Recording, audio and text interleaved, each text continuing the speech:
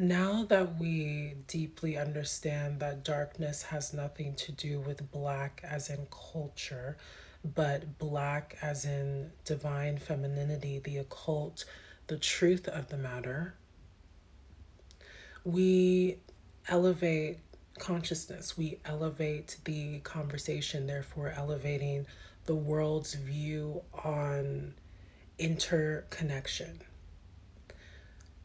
Superficially, the world has attempted intertwining in ways that are natural.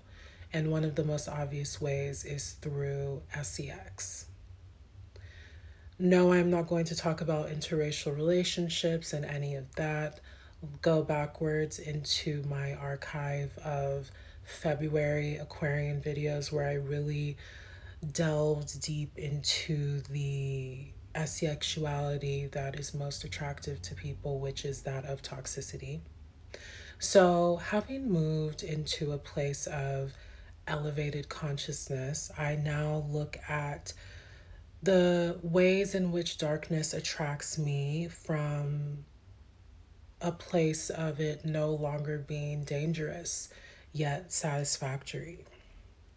And as a Scorpio, I am naturally attracted to everything darkness, yet uncaging myself from the illusion, I realize that I'm attracted to satisfactory darkness, whole darkness, and that darkness no longer looks like toxicity in trauma bonds, yet it looks like chemical X, a superpower, a way in which I attract through my hotness, the hotness of the divine masculine, which I have learned this trauma bond, now healed, stems from unfinished business of the origins of my sisterhood.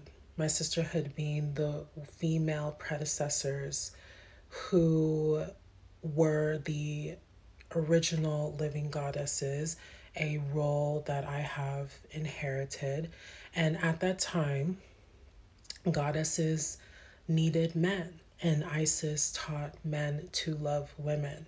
And those men who were chosen directly by the goddess due to their natural chemistry to protect and provide for her, naturally developing asexual relationships that were romantic, that became the marriages we now know of as divine unions, rare, priceless unions that are not for everybody.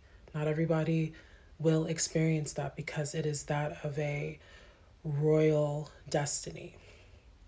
So, as a royal, I receive as my birthright my God.